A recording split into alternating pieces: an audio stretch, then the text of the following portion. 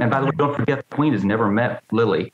Right. Lily, their daughter, and neither is Charles. So is that really the only capacity where we might see Harry coming back to help, is if there was sort of a Regency situation? I think he's out of the picture now.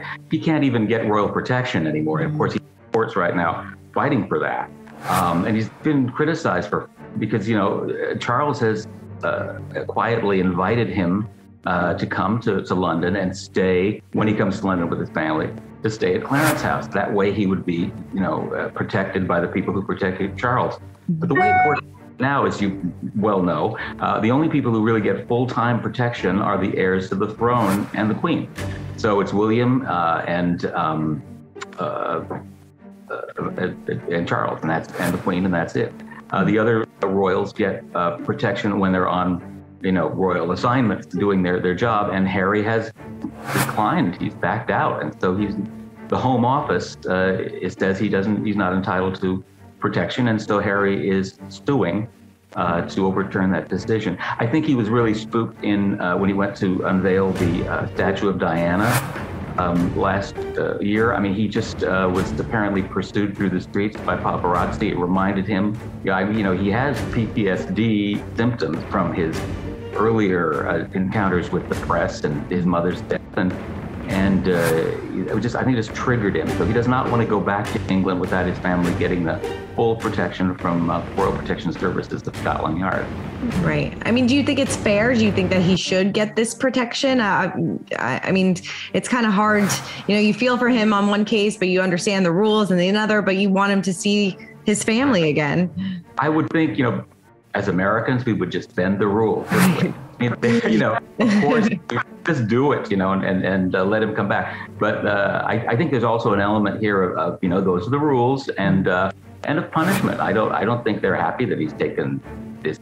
I think you made your bed and now you have to lie in it. That's the attitude of the people who run the monarchy. Mm-hmm. So when do you think we'll see him again? I mean, might we see him for Prince Philip's memorial service, or do you think unless this is hammered out, we probably won't see them back in the UK for a long time? Well, the memorial service is going to be another problem because it's on March 29th at Westminster Abbey. It's a Thanksgiving service, if you will. And it's, he can't really, I don't see him going because it would undermine his case that, this is still a threat to his safety and the safety of his family. However, that will only deepen, the wound, widen the chasm between him and his family. So I think it's a dilemma. And then, of course, the bigger dilemma is what happens with the Jubilee. I think he has to go to the Jubilee with the family celebrations in early June. So this has to be hammered out by then. Yeah. I mean, I don't know if you know, because you said, Prince Charles did invite him to come quietly stay with him. If he traveled to these events with Prince Charles, with Prince William, he'd still get that protection because almost by association, right? So exactly. Why wouldn't he do something like that? Well, I know.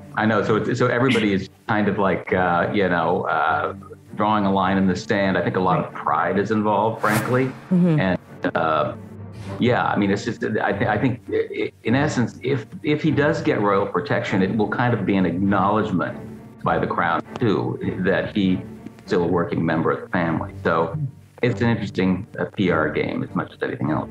Yeah, definitely. It's very interesting. I mean, we have not seen Meghan for quite some time either. It seems like she's been kind of MIA for a while. Do you have any idea of what she's been kind of working on, what she's doing?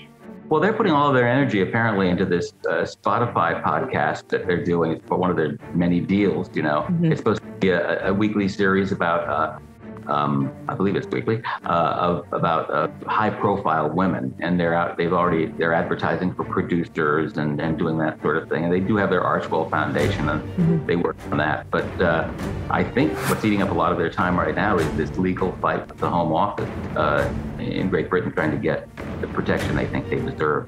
Mm-hmm. And by the way, don't forget, the Queen has never met Lily, right. Lily, their daughter, and neither is Charles. In the flesh, they've certainly done it through video, but that's not I think only once briefly. So, it would be nice to kind of once again introduce his brood to the larger family. Yeah, definitely.